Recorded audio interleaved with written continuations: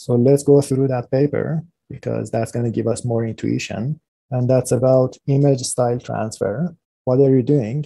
This is your input image. Somebody gives you a style, and then you want to see how this image is going to look in the style that is given to you.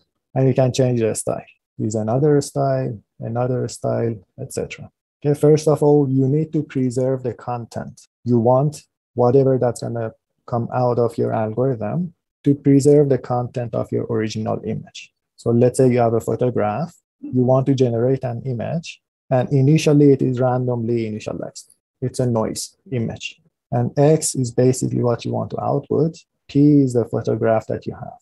You can push your photograph through a neural network. And in this case, our neural network is pre-trained. It is fixed. It is pre-trained on ImageNet. It could be VGG16. And then you are going to stop at one particular layer, L. And that's going to give you the features at that particular layer. You take an image, push it through a neural network, stop at a particular layer, look at the feature map.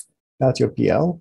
You can do the same thing to X. You can take X, which initially is a random image, push it through your architecture, and stop at the same layer that you stopped for P. Now you can write down a mean squared error loss on that particular feature map. And it's trying to compare P to X.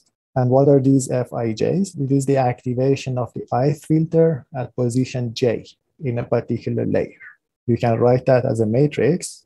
This is actually a tensor. We can write it as a matrix where the first entries are actually the number of channels in your feature map, and you're collapsing the height and the width of your image into a single dimension. You're flattening it. So that was for content.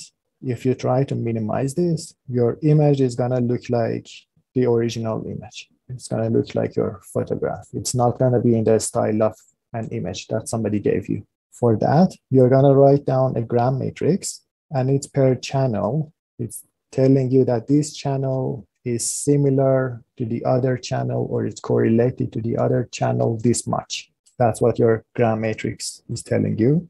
How do you get it? You look at one feature map I, and if you pick a feature map, it's going to end up being all of the pixels in front of it corresponding to that particular feature map. So it's going to end up being either a matrix, and if you collapse it, it's going to end up being a long vector. You pick another feature map, that's going to end up being a vector, a very long vector of your pixels, and then you're going to multiply them together. And how do you multiply them? That's just the inner product. And that's telling you this feature map compared to the other feature map, how similar are they, or how correlated are they? And it turns out that this metric or this matrix is capturing texture information. And it's not caring too much about the global arrangement of your objects in the image. Now somebody gives you an image, A, it's an artwork image. You take that image, push it through your neural network, stop at a particular layer. You do the same thing to your X, this image here, or actually this image here that is initialized randomly.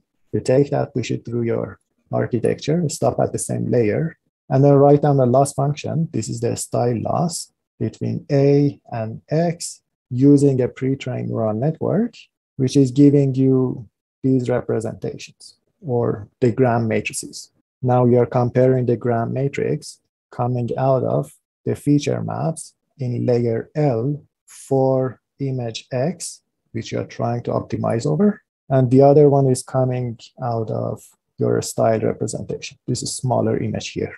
And this one is initialized randomly. And then you're going to optimize over it.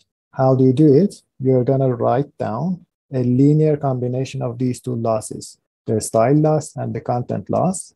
And then you're going to keep stepping in the direction of the gradient of the total loss with respect to X. So here you are not optimizing with respect to parameters of your neural network.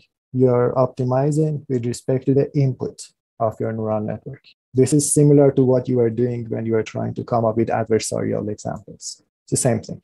You keep optimizing, and for each content, each style, you're going to end up with an image. This guy is initialized randomly, and throughout training, it's going to take a style of this style image and it's going to take the content of the content image. So it's going to inherit from both of them. And you can play around with the ratio of alpha over beta. How importance are you going to give to this loss versus the other loss?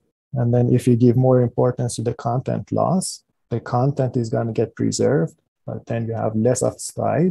If you give more importance to the style, you're going to preserve the style, but lose the content. So I went through this because this is going to give you more intuition about the loss function that we used in the previous slide. And the previous slide is actually getting rid of this optimization by writing a surrogate for it, which is a neural network. Any questions about this? Well, there is a question. So here, there is only one CNN, right? Yes, here you have only one convolutional neural network, which is your VGG16, and it's pre-trained and fixed throughout the process. You're not going to adjust its parameters. In the previous paper, you have one neural network, which is the same as what we just saw, VGG16. It's giving you your loss function. But now you have another neural network, which is going to take as input your input image, and it's going to give you an image in the style that you choose. And this neural network is replacing that optimization step. It's a surrogate for it. And therefore, it's much faster. You don't need to solve an optimization problem. You just push it through a neural network. So that's how these two are going to compare. They have the same loss. One of them needs to solve an optimization problem per each image. The other one is going to take that image, push it through a neural network at inference time. Any other questions? There is a question in the chat, and I guess the question is about this content loss versus the style loss. The question is, can we understand the two losses as somewhat orthogonal to each other? You can think of it that way.